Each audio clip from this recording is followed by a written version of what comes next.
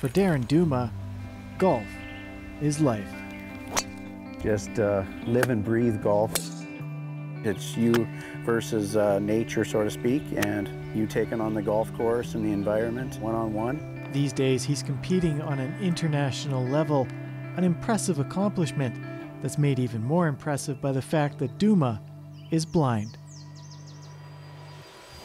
He was diagnosed in 2005 with a rare case of Stargardt disease, a form of macular degeneration which causes central vision loss, usually to the point of blindness. I was making a living driving, and then suddenly you're no longer driving professionally, and then personally you're not driving as well, and it creates a challenge for the home and the family, and I kind of fell into a depression there for a period of time.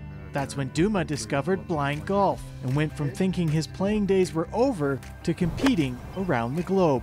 I was shocked that, yeah, there was such a thing, and others were out there participating in blind golf. There are 3 sight categories in blind golf: B1 with little to no light perception, B2 with around 5% vision, and B3, which is where Douma fits in, with about 10% vision.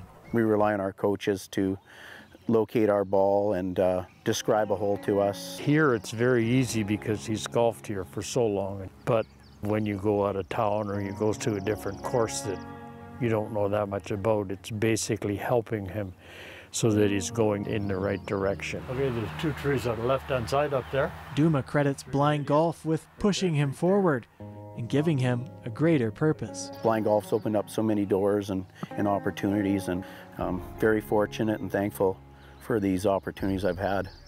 And yeah, blind golf, it's a great thing. Well done. Thank you.